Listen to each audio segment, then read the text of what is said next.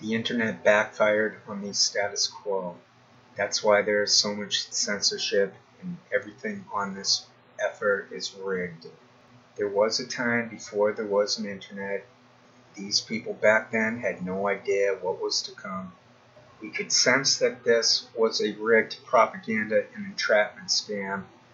But until Snowden and Assange released those documents, we had no proof, and we were being spun as kooks, as paranoid conspiracy losers. Johnny Carson is a gold mine for Freemasonry.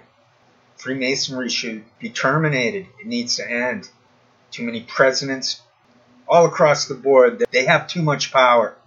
They try to make it seem as if it's innocuous and it's no big deal and people are paranoid. But I'm sorry, it's obvious. And that's why I make this sort of video. To show others that, yeah, you're saying what you think you're saying. To wrap this up, I just wanted to point out I was in a physical rehab for a heart attack.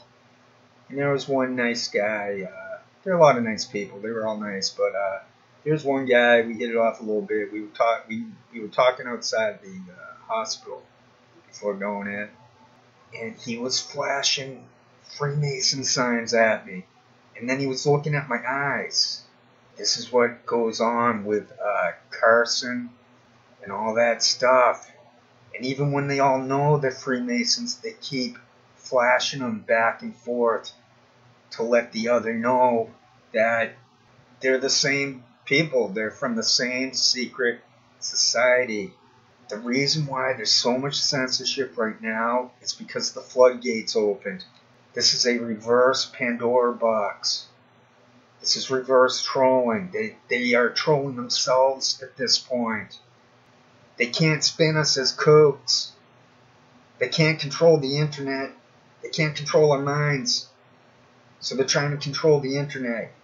These are some of the most overrated people. These are like the first 4 videos I found. It's Rich Little. Who are the people I want to point out here? Well, Rich Little, Robin Williams, even Jonathan Winters. Winters made a racist joke against Native Americans. And he displayed a hat with crossbones on it. He was wearing a Civil War outfit with crossbones.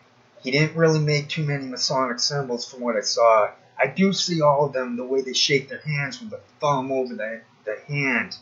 That's another thing. That's one of the ways that they let the other know that they're a Mason brother. We're spun as kooks. We're not even spun as kooks anymore. We're just censored. We're locked out of algorithms. They manipulate the page view numbers.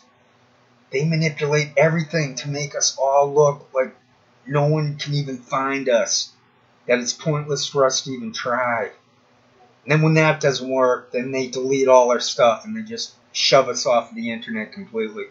They're all controlled. This whole internet is controlled. It's bizarre, but that's how it's done.